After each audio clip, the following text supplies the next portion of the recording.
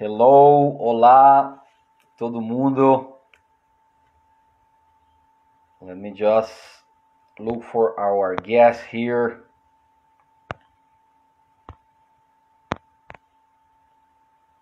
Yeah.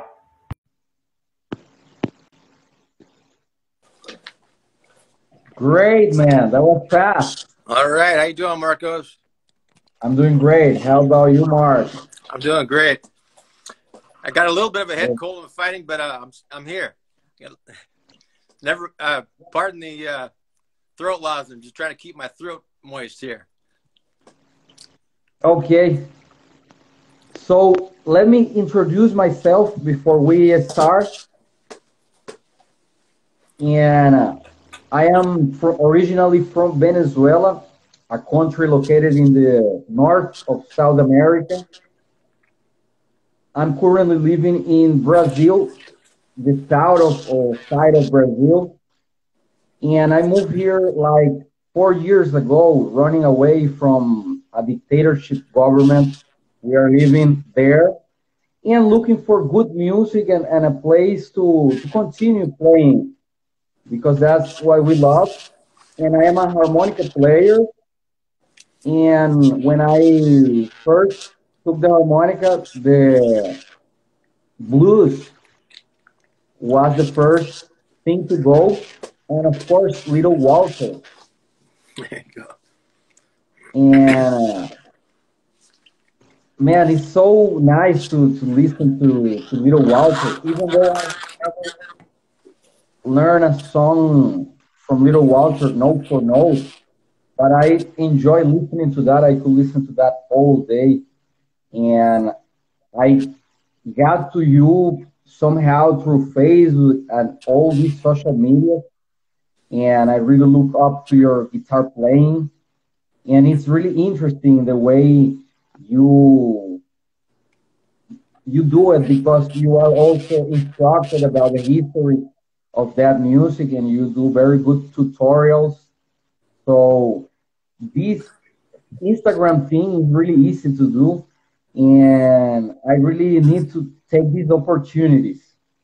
And that's me. I would love to know more about you and which part of California you're from and how everything started for you. Well, thank you for having me. I'm excited to do this. We'll see how it goes. I'm kind of new to Instagram and doing this live stuff is all new to me, but I'll do my best. So Great. how I discovered the music, my dad was like a Rolling Stones fan, and he was always spinning vinyl of the Stones and guys like Sam Cooke and stuff like that. So that was kind of my early introduction to blues related music, but it was about, I don't know, 93 or so. I had a job working for Haagen-Dazs ice cream as a merchandiser. And in the front of the stores, they would have these big cardboard bins of cassette tapes, and I would be going through them and I'd find, the best of the blues kind of compilations. They have B.B. King and Muddy and Memphis Minnie. And, I didn't know who any of these people were, of course, at the time, but I was excited to listen. And I had my cassette player in my car, in between stops, I put this cassette in and I was just blown away, by the sound, Howlin' Wolf and, Muddy Waters and these guys. I'm like, whoa, what? This is way different than the Rolling Stones, Yeah. How long was that ago, Mark? That was about 1993. So what is that? 30 years? Great. Pretty wild. It seems like yesterday, but not so much. Yeah. So from then on, I think I really started getting heavy into Little Walter about 97, 98. I was still, heavily influenced by classic rock, 95, 96, because that's all I was exposed to at the time, besides these cassette tapes. But it took a while to kind of catch on, I was listening to B.B. King and more of the guitar, heavy kind of blues, early on. that was more relatable, to me and what I was used to, but once I heard Little Walter and how he worked with Muddy Waters and these recordings and, his stuff behind Memphis Minnie, it just, I knew right away that was the sound that I wanted to do, So, I moved to San Diego in about, I think, 01. And then, I was going out to see live music, well, actually, before I went to San Diego, I was going out, to clubs, and seeing local guys, like James Harmon and Rod Piazza and these guys. I have a couple signs here I can show. These are things I saved from way back, and this is it's a pretty cool Harmon poster from the Blue Cafe. This is circa like 2000. I think I got everybody's autograph on there. And great. And which autograph are those people? What's that? Yeah, those autographs you have there from who? In the first... From all the members of the band. This is Rod. This is his band. He had Rick Holmstrom on guitar and Honey and Steve McGallion and himself. So these are the kind of guys I was seeing at the time when I was still early on my guitar journey. And I took a couple lessons with Rick Holmstrom. And then he hooked me up with Junior Watson, just one or two lessons. They kind of showed me some chords and some basic things to kind of get me going. And then I moved to San Diego, and Nathan James, who was the guitar player backing up James Harmon at the time, he was living down there, and he had just started venturing out and doing solo shows. And so I'd go watch him and start talking to him, and he pointed me towards Brad Cairo, the Blues Pharaohs, and through him I met Mark Vukic, who is a harmonica player I play with to this day, most of the time. And around that time, also through Brad and Mark, I met Johnny Dyer, who grew up on the same plantation as Muddy Waters, Stovall Plantation in Mississippi. So I did some shows with him, and here's some pretty cool things. This is Johnny Dyer here. This is circa maybe 04, 05, something like that. I don't know if you can see, but that's Johnny. Yeah, I can see. That's great. And here's another one. Let me see the reflection. That's George Smith? No, that's Johnny Dyer and myself. Oh, Johnny Dyer, the same one you just showed me now. Yeah. This is Johnny. So he didn't like to drive at night. So, we would do these gigs, and, his eyesight was bad, driving at night. So, I would drive, and we'd come back after the gig late at night, midnight or 2 in the morning, sometimes, whatever. And a lot of times we'd sit in his driveway for 2 or 3 hours in the cab of my truck, and he would sing, and play acoustic harp. And I'd get my guitar out just in the cab of my truck, and we'd play there for 2 or 3 hours. And we'd listen to songs, on my stereo, and he'd point out different things. And he kind of, gave me the confidence to play, and kind of steered me, towards the direction I ended up playing, Oh, what a great history, man. So, do you work like a guitar teacher, or that's something you do for fun? I'm a family guy. I have, 5 children, and, I'm pretty busy with the business and stuff, so I don't get out to play too often. But yeah, I do some lessons. I'm happy to do more. I enjoy teaching. I don't know a lot of styles, but I know the few styles I know, I think pretty well. And I can definitely, teach people how to back the harmonica, that kind of guitar style, Great, man, because I would like to see, do you have a guitar close to you now? I would Yeah, I like do. to see some of that, man. Thank you for your YouTube lessons because they are very. I was getting some things. I play some guitar, not really, not much. I'm mostly harmonica player, but I like to play some chords and try to do something. And man, I love these. Let me just make a way to be able to take my guitar here. And yeah, How's the music scene in Brazil, by the way? it's a great music scene for the traditional Brazilian music and the modern Brazilian music, and a lot of young people enjoying music and watching the blues bands when they come from other places of the world. But the blues is not a very popular genre down here. Yeah, I was Right? down there a few years ago. I was brought down by the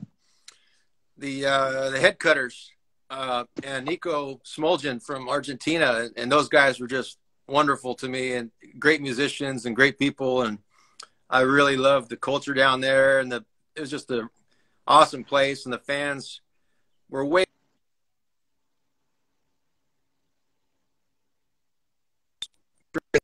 Sorry?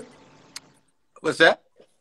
Oh, I think we lost the connection for a little while. Oh, But I'm you were sorry. talking about how cool was your experience in Brazil. Yeah, I was just saying, when I went down to Brazil, I mean, the head cutters and Nico Smoljan from Argentina. Maybe I'm Yeah, probably butchering his name, but uh, one of my favorite modern day harmonica players, and the head cutters are great. Uh, and the fans down there were just really warm and really appreciative of traditional blues music. I was shocked. I mean, I've never received that kind of attention and praise and appreciation up here. Everybody up here wants to hear something else. But down there, I mean, it sounds like you guys have a pretty good scene. And also in like some Scandinavian countries, it seems like there's a lot of traditional blues players coming up that are some of the best in the world, and it's really exciting to see some young players and older players too, playing in a traditional way. yeah, man, it's really interesting for me too that I am not from here. See actual live blues music and people excited about that. I used to work with a guitar player in other states I used to live, and he mixed it like a rock show with blues songs. Uh-huh. Yeah, but it was really cool, man, playing with him. And what I was going to say, but thank you. I hope Brazilians that are watching this video get that and yeah, and feel thankful about it. This is what that I didn't know this thing that you do, like to do the e chorus, right? Mm-hmm. Oh yeah, like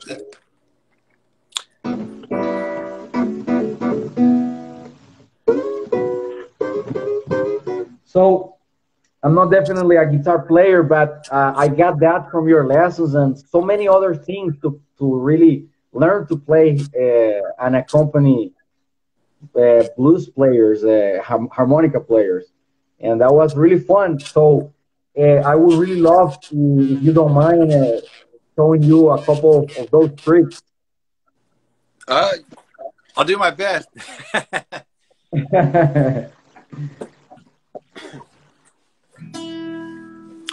My guitar's pretty quiet. Hopefully you guys can hear okay. I'll try to angle this down a little bit more. Okay. Can you hear that okay? Yeah, I can hear that. Okay. So, when I was going out, just to back up just for a second, when I was going out to clubs, I was hearing these guys, mostly what you hear is, West Coast blues, which is kind of a swingier, you know, jazzier type of blues, and I liked it. But for me personally, I like the more low down, you know, Chicago kind of stuff, you know, from, you know, the late 30s up through, you know, the early 50s. You know, that's really my bag, and that's the stuff I like to play and listen to. But as an example, you know, if you take like a classic intro like That's All Right by Jimmy Rogers / Nelle, you know, by Othello Brown and Little Walter, recorded a few years earlier in '47. You know, I was playing it just the top end, you know.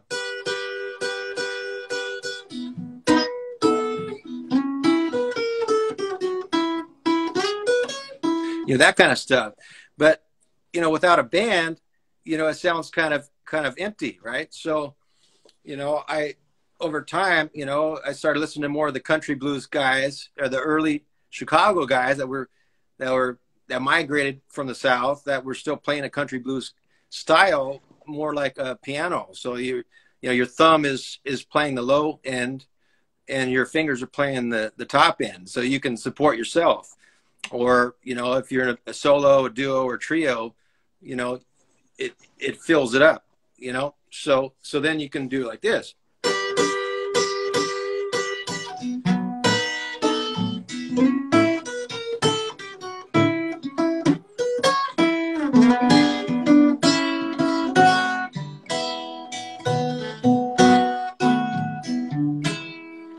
That kind of stuff, right? But if you take the real low down stuff, like Othello Brown was playing, he would stretch that out even further. And, you know, Muddy the same way. He would really drag the beat. He would really drag the time.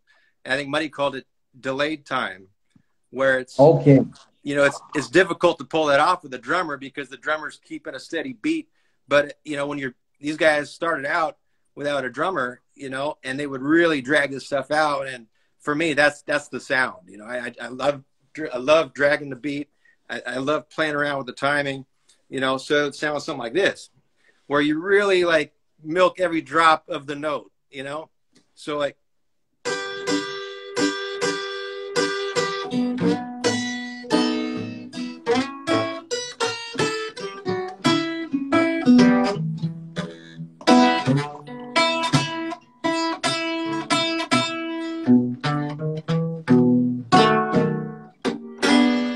you know, that kind of stuff, you know. And I'm a little sloppy, but you got the idea. Let me see if I got it. You start in a tempo, and then you go on a slower, man. Yeah, you know, they'll do an intro from the 5, and then they'll kind of slow it down and really stretch it at the turnaround before the vocals come in, to really set it up, you know, and give you that really deep, low down, gut bucket kind of sound. You know, I just love that sound. You know, Robert Nighthawk would do it. He would even do it, you know, with his slide playing. He would like really stretch those notes and drag it out, you know. Where, you know, a lot of modern guys, you know, they want to be slick, and they want to play a lot of notes in a small amount of space, and really are more focused, in my opinion, about impressing the listener. You know, these guys were just deep in the pocket, you know, and could say more with less. They were very economical kind of players. You know, a lot of them didn't have you know, they didn't study music. They were just, you know, they went to church. They watched the guys around them playing on the street or whatever in house parties. And it was just a really deep sound. And then, you know, some of them didn't have a bass player. You know, they didn't have a drummer. A lot of them, you know, they're playing on the streets as a solo or duo act, you know, and you know, on Maxwell Street in Chicago, when they migrated from the South, they ended up in Chicago, a lot of them, you know, and you know, some of them were playing, you know, lots of different kinds of music, you know, polkas and different things. They would play to the white audiences, and they would play whatever, you know, they thought would get them more money, you know, by who was walking by. But, you know, like in the in the late 40s, it seemed like, you know, especially like Muddy and Little Walter and Babyface Leroy, and Jimmy Rogers and that kind of Headhunters core group, you know, it was 100% blues, you know, 100% blues. And the Muddy would really drag the beat and, you know, on the grooves. And sometimes he'd play ahead of the beat on his solo stuff. But Jimmy was more of a straight-laced kind of player, Jimmy Rogers, and he would back Muddy, and they complemented each other really well because they had kind of two different approaches, you know, that complemented each other. Can you exemplify the difference between Moody and Jimmy accompanying something? Yeah, and you know, by listening to the records, you know, I try to pick up some Muddy parts, I try to pick up some Jimmy parts, and you know, and other guys, John Brim and Floyd Jones and Moody Jones, and I got some records here I'd like to show, you know, the audience to kind of, oh, great, you know, but you kind of, for me, I take a little bit from this guy, a little bit from that guy, and you know, to keep the music authentic sounding, and I throw it in a pot and stir it around and do my best to kind of make it my own sound, you know. A lot of guys play the same kind of stock licks, but how you put those licks together is what kind of makes you have, you know, develop your own individual sound in a way, you know. So like, yeah, like an upbeat kind of thing. This is like I call this Mumea boogie. This is something I put together a lot of my favorite guitar parts, you know, all in one, some of my own stuff. I'll give you a little taste of that. This is more like an up tempo kind of boogie kind of thing, right? So.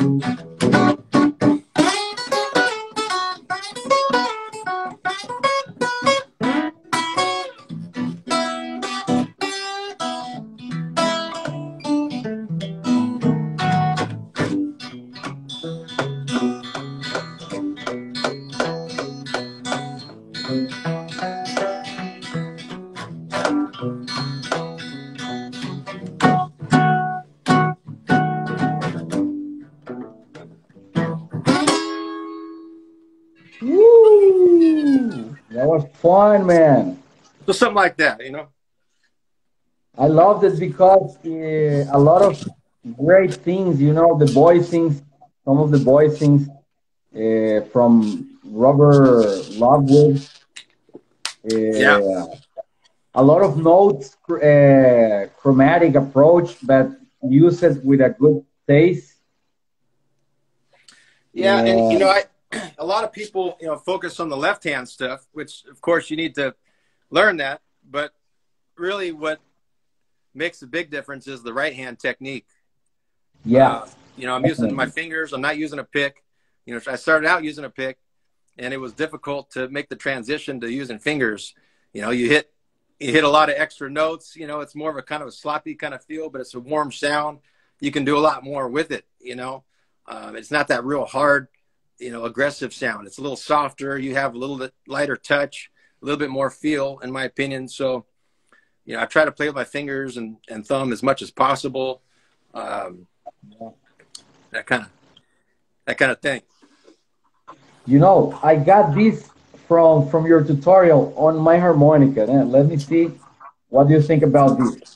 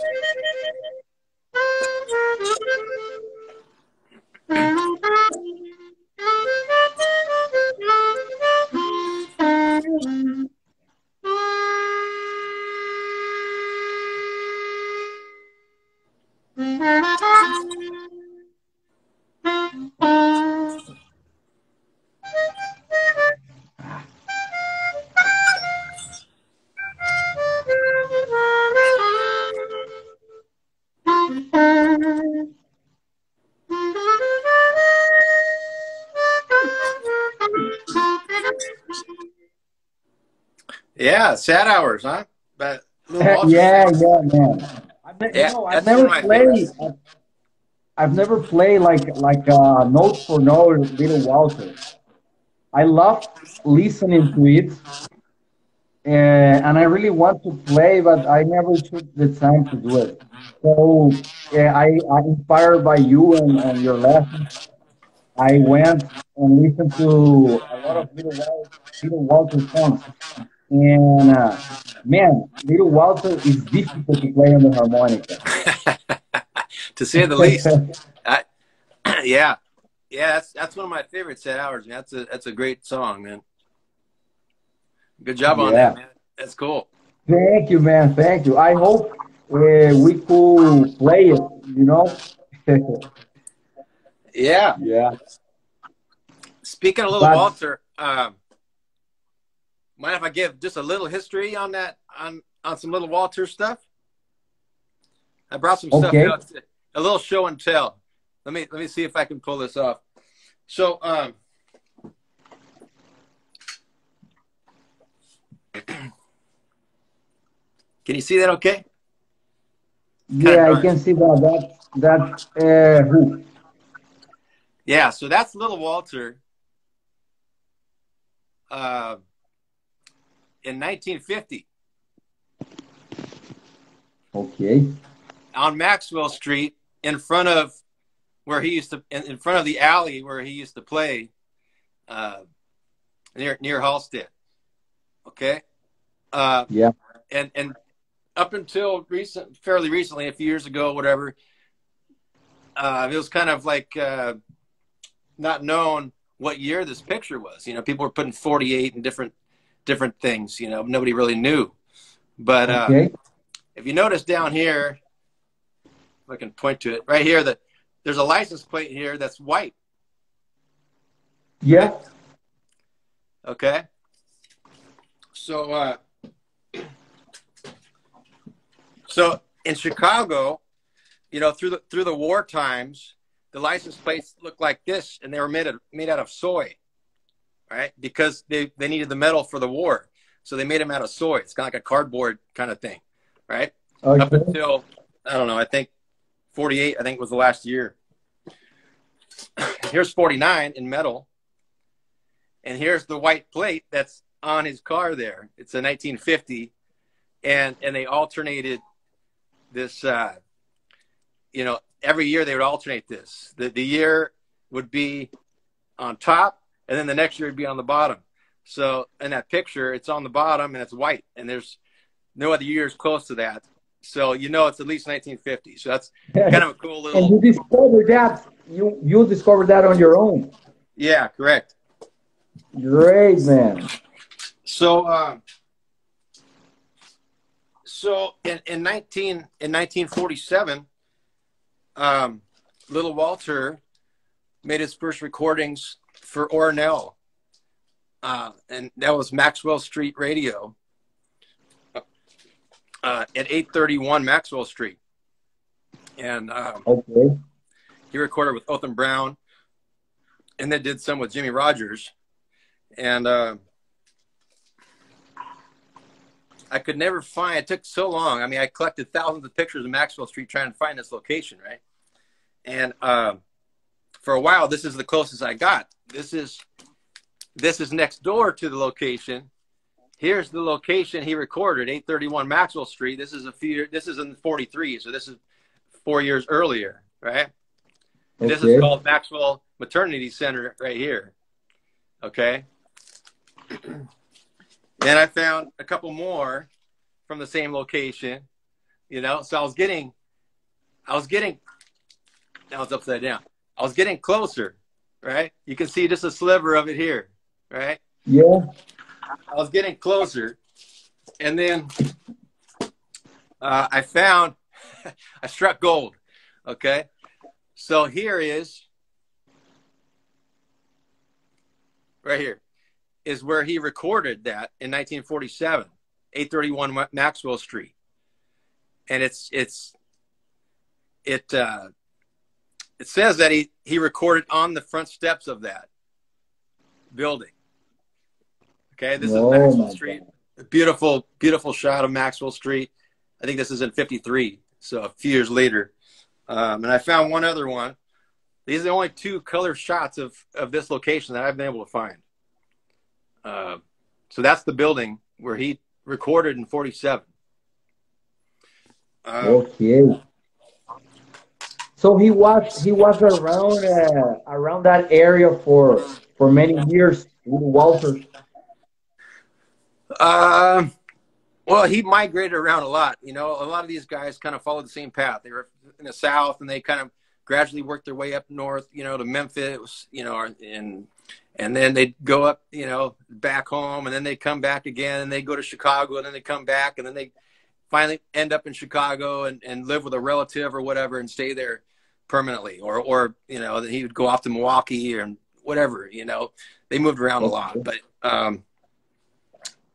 pretty cool. And man, let's see. Little Walter's life changed with the success of his music, like in that movie that everybody watches, Fabulous Records. That really happened. Yeah, I think a lot of that's fiction. Some of it's, you know, true, but it's, you know, it's got a lot of mixed in there. But yeah, that you know, that Nelle stuff, the 831 Maxwell Street, I really like that sound. You know, and Bernard Abrams, the owner, you know, would record these guys off the street of Maxwell Street on this little, I guess it was like an army green colored Wilcox Gay direct to disc recorder.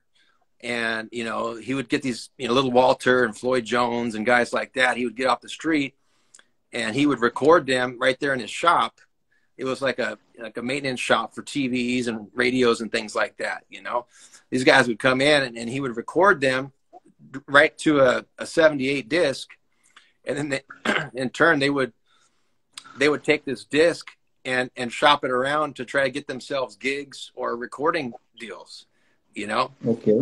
So, you know, a lot of these guys that migrated to Chicago, ended up playing on Maxwell Street, because they couldn't get any gigs, or they would a lot of guys, most of the guys that I mentioned would sit in with Sonny Boy Williamson, John Lee Williamson, and guys like Snooky Pryor and Babyface Leroy Foster and Muddy himself and Jimmy Rogers. They sat in with Sonny Boy, and that's how they learned.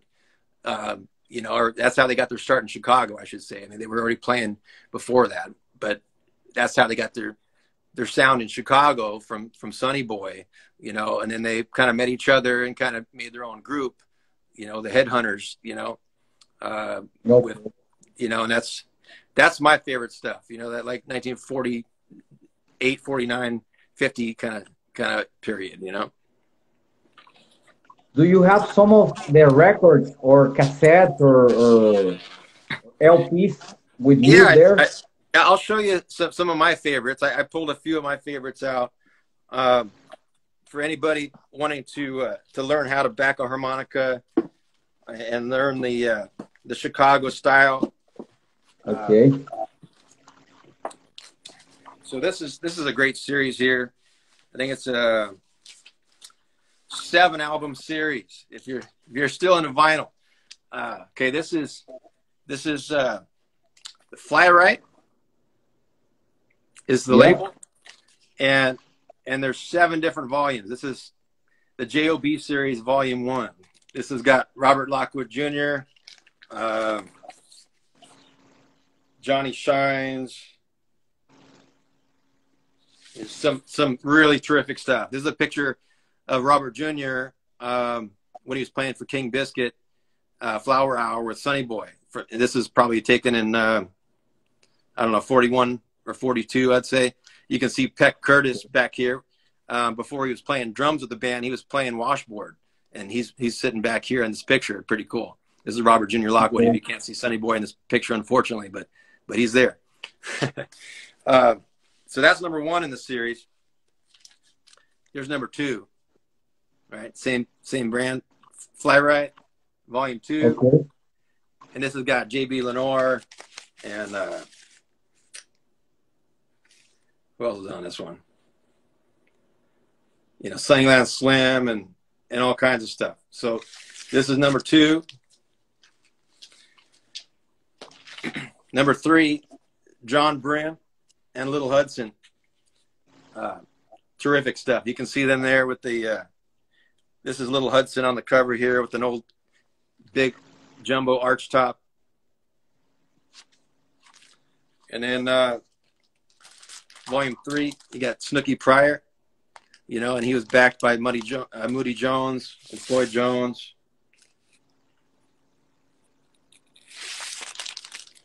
That's a classic harmonica player for everybody, Snooky Pryor. Snooky Pryor, man, he there's pictures of John Lee Williamson. He passed, I think, in 48, and there's pictures of him playing, a bullet mic, cupped, so and I think Billy Boy Arnold, he was still very young, but he called Billy Boy and he called John Lee Williamson when he was on a gig, and I think he could overhear him blowing, amplified harmonica, so I mean, the first recorded amplified harp was early 1950 by Snooky Pryor, backing Babyface Leroy Foster. And then Little Walter, his first amplified harp recording was about a year and a half later, I think the summer, of 51. But it goes back further, it goes back further. But Snooky is one of my favorite harp players. Here's Volume 4, Sunnyland Slim. This has got all the Robert Jr. stuff on it, killer stuff. Robert Jr. kind of wrote the Bible on how to back the harmonica player, Robert Jr. is probably one of the most virtuoso player. His ability to accompany his right hand moving. Yeah, amazing. His early recordings, his stepdad for a while was Robert Johnson, so he you know, would play. He played in that style, that heavy thumb, you know, kind of playing a country blues kind of playing, you know. But later on, you know, he did more of like a jazzier approach, and he was a really, you know, schooled musician. He could do all kinds of stuff that the other guys couldn't do, you know. So he kind of pushed the boundaries of how to back the harmonica, you know, in the early 50s up to the mid 50s and beyond, you know. You know, all that stuff he did behind Little Walter, and he was like the guitar session player, you know, in Chicago. Here's another one. This is Babyface Leroy Foster and Floyd Jones, same series. So you have the whole collection, right? I got them all, man. And in fact, I think this one I have two copies. This is the last one. So it has a seven album series. Highly recommend those for anybody trying to learn how to back the harmonica, or just want to get a good overview of early Chicago blues. That's the series right there. In addition, there's also this series here. This Nighthawk series is great, man. 48 to 53. It's got Little Walter, Floyd Jones, Johnny Shines, John Brim, Sunnyland Slim, a.k.a. Delta Joe, Robert Nighthawk, Big Boy Spires, Earl Hooker, Forest City Joe. It's all great stuff. And this is also a series. I think that's here's another one from that series. We got Willie Nix and John Brim, Robert Nighthawk, Floyd Jones, Little Walter, all the same guys.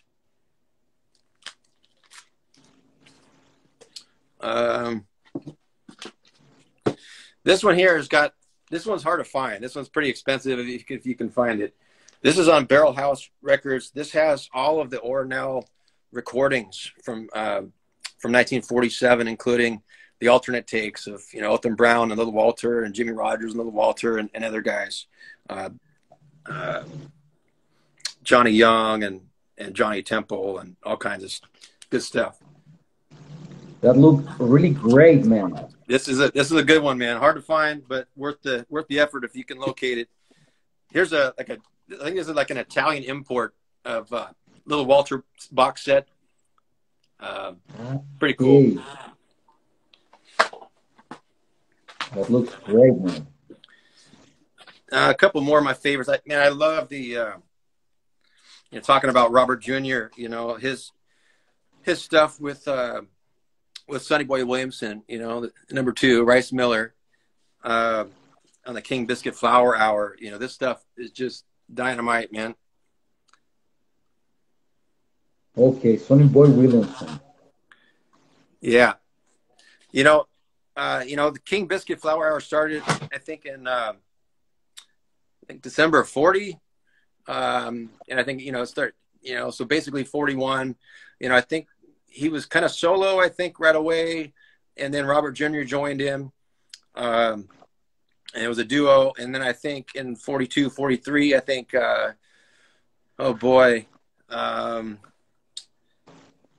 Joe Willie Wilkins was the second guitar player. So they had 2 guitars back in Robert Jr. And then Robert Jr. left, and then it was, I think, just Joe Willie Wilkins. And I think in 44, 45, Houston Stackhouse joined him. And then from there on, they had a bunch of guys.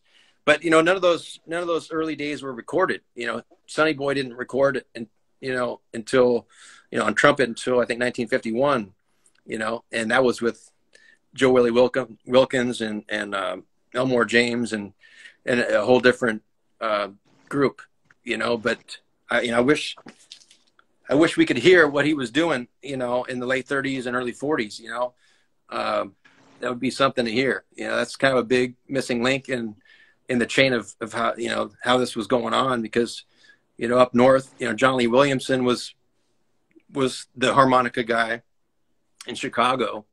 And then in the South, Sonny Boy Williamson, Rice Miller was the guy. So, and a lot of these guys that eventually ended up north, Muddy Waters and Jimmy Rogers and these guys, came through, they were exposed to Rice Miller through the King Biscuit Flower Hour. you know, during lunch breaks and things like that. They had this, I think it was a 15-minute show or whatever, and they were exposed to that. And they would go and they'd sit in, and that was their first, you know, chance to play live, you know, back in, you know, Sunny Boy Up or Sunny Boy. Sometimes would take a super long break and disappear and go gamble and drink and stuff. And he'd have his band, you know, hold up the bandstand. That was these guys' opportunity to play, you know. Another guy from the South I really like a lot is also a trumpet recordings, Willie. Can you repeat that name, please? Willie Love. Okay.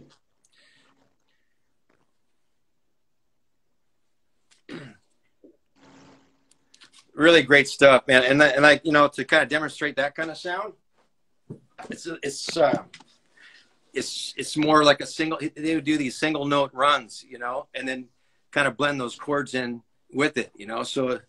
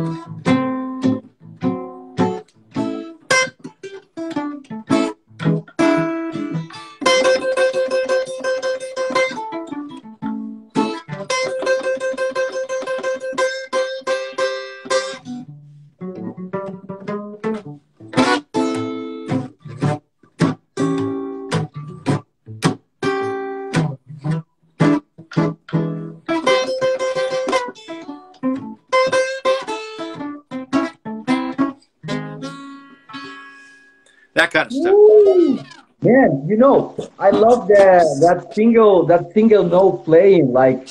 Yeah.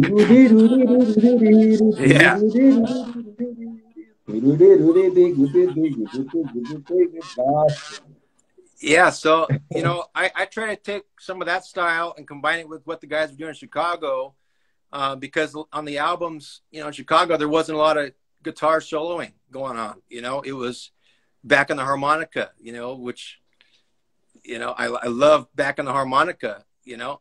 You know, you'd hear little runs from guys like Dave and Louis Myers, you know, in between the harp to accentuate the harp and to kind of answer back, that call and response kind of thing. But looking for things to do for your guitar solo and stuff, that's a sound that works pretty well with that. And, you know, a lot of guys just are focused on the single note playing because it's really attractive, you know, it's really flashy, you know, but it makes a lot more of an impact, in my opinion, when you combine that with chords, when you combine that with, you know, bass line patterns, you know. Oh yeah. If you heard, you know, I was throwing in those seventh chords and put in the little bass run over the four, and then I come back to the single note line. So you kind of put everything together, and you know, once you start with the chords and the bass line, you know, the listener hears it even though you're not playing it, you know, and then you can sprinkle in those single note runs, you know, and kind of go back and forth. It makes it interesting. You know, I like doing that kind of stuff. That will be like your style then. What's that? The mixture of everything. Yeah, well, you kind of put everything together. I think that's a lot more interesting than just playing single note stuff all the time, or just chords all the time, or just bass runs all the time. You know, you can, especially when you're working as a solo or duo act or even a trio, you know, to kind of mix things up and to keep things interesting. You know, a lot of players are afraid of empty space. You know, they feel like they have to always put something in there, you know, but these guys had such a sense of timing, you know. It's just like a clock going on, and you know, you have to be able to hear the music in your head in order to play it. You have to hear it in your head, you know, and once you start with that rhythm and you get it locked in your head, then you're free to add other things, you know, without actually playing them. So that's kind of my take on it. Oh, great, man. I love it. Yeah, really thank you for this time that you provided to me and to our audience that are watching us from all around the world. And I really want to thank you for your time. And man, we can definitely do this again some other time if you like. Anytime, And man. we, I'm glad to talk about this stuff, man.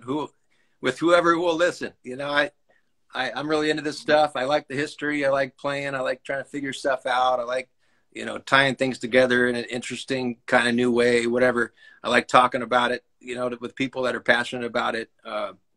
It's kind of hard to find. Let me close with a couple of things. I brought a little more show and tell. Great, man. So here's a picture of Muddy. This is at the 708 Club in Chicago. This is probably, I don't know, 53 to 55, somewhere around there. But pretty cool, man. And you can see, look at, man, this is how I know you were cool, man. You ready for this one? Yeah. See the notes in the back? Yeah.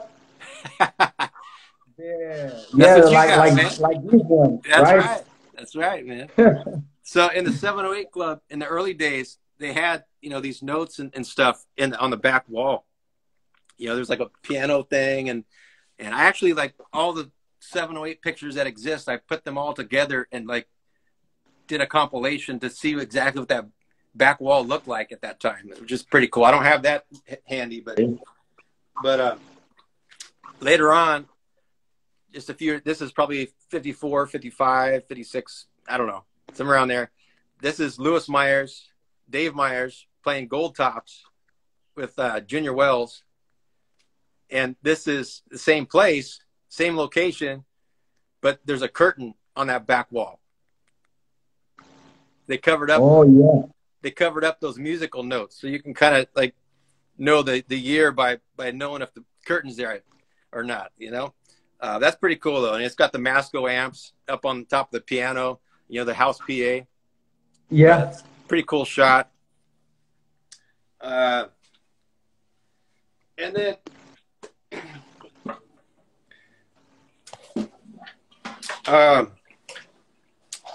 you know, Muddy Waters is known for his later stuff, you know, with the Telecaster and the heavy slide and stuff.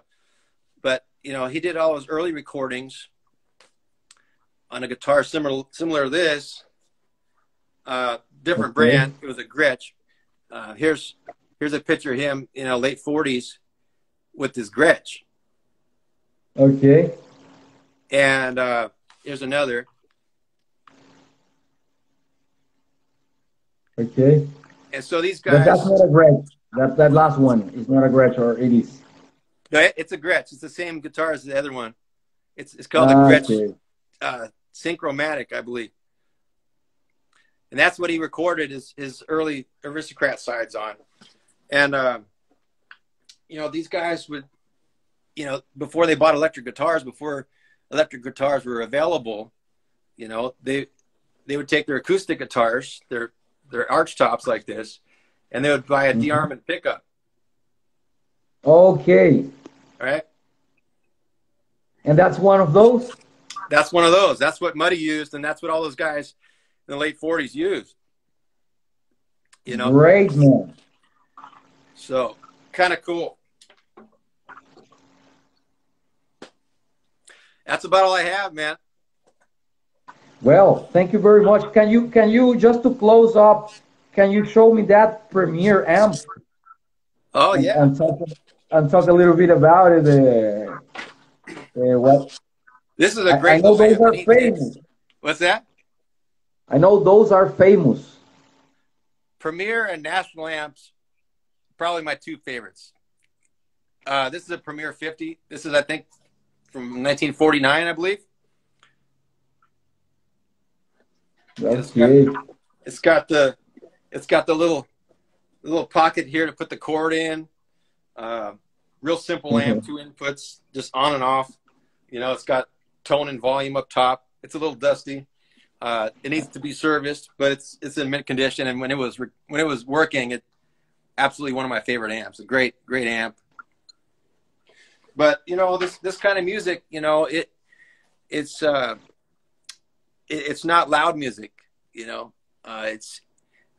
everybody wants these bassmans and stuff like that. But you know, for me, I like, you know, an 8 to 12 watt, maybe 15 watt amplifier, you know, with a drummer. But without a drummer, you know, 5 to 12 watts is all you need, man. And that's the sound, because you want a sound where when you back off the note, it's just quiet. You know, you need that space, you know, to build it up. You know, and I'll show you one more thing. Great. So, thank you. So, you know, Little Walter, these instrumentals that he did, Off the Wall and Don't Have to Hunt and all these kind of things, you know, he was telling a story. You know, he would build it up, and then he would come back down and build it up and come back down, and the band knew exactly how to follow him, you know. And, you know, if he was going to come back down, you know, he would build it up, and then for the turnaround, he might just play 1 or 2 notes. Instead of playing every single note, he would just play 1 or 2 notes and let the band kind of, you know, do the turnaround to kind of reset, you know, and then he would, you know, that would give him a second or two to think about where he wanted to go next, you know, which he was so good. He probably already had that. He already knew what he was going to do. But for most of us, you know, that extra second or two, you know, is really helpful, you know. So, you know, you go.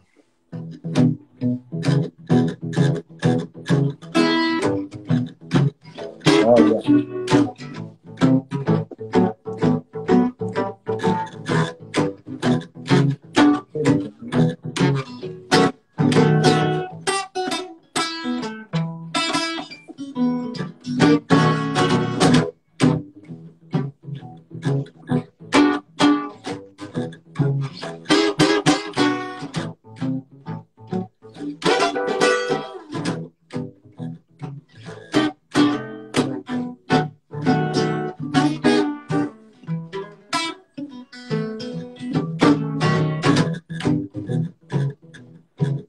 Yeah, bring the volume down. Oh, yeah.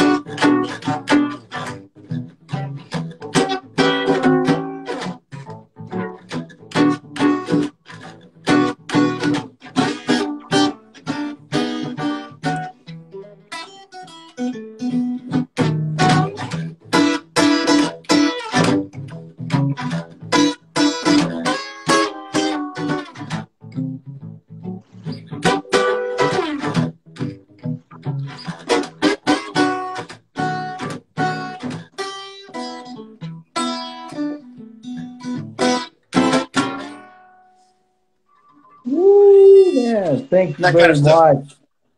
much. So, you know, you're playing chords, you're playing the bass lines, you know, you're playing, you know, some single note stuff for the turnarounds. You're mixing it up, you know, to keep it interesting for yourself and for the listeners, and to bounce ideas off the harmonica and respond to what he's doing. You know, it goes Yeah. together, you know. Were you able to listen to me playing? It's hard to hear on the phone. My speaker's like, Oh yeah, it's really hard. quiet. But you know what I did was just play 1 note, like Little Walter will do, like.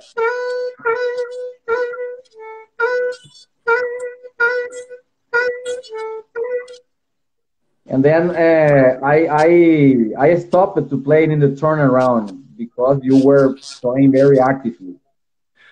Yeah, and that's, you know, it's, I wish we could do more of a, like a, you know, work together kind of situation. I wish that the audio was better where, you know, we could play and kind of demonstrate how that works. Oh, yeah. No, man, you know, let's keep in touch, and we should definitely make a way to play something, at least record it and then put it together. I don't know. That'd be fun, man. Yeah, yeah. Let's keep in touch and definitely do that. So, man, really thank you one more time. Remember, this is going to be recorded and posted on my Instagram, and then I'm gonna work on transcribing this so I can put it on a magazine project that I have, because this is simply my personal profile. But I want to do more than that, more than me playing. I want to connect with people from all around the world. Because it's a huge opportunity we have, and I'm going to continue doing this. And thank you very much, man, for your time. So I'm going to say goodbye to you and to everybody, and hopefully we keep in touch, man. Thank you very much. Thank you very much for having me. Thank you for everybody that tuned in. Hopefully I didn't talk too fast. It was a lot of information to cover. Oh, yeah. And for you, Marcos, if you're going to transcribe it and you have some questions or whatnot, you need me to, like, you know, throw some names at you or whatever, feel free to contact me or anybody else for that matter. I'm happy to help however I can. That's it, man. Good luck on your journey. Thank you. Let's keep in touch. Bye-bye, man. For you too.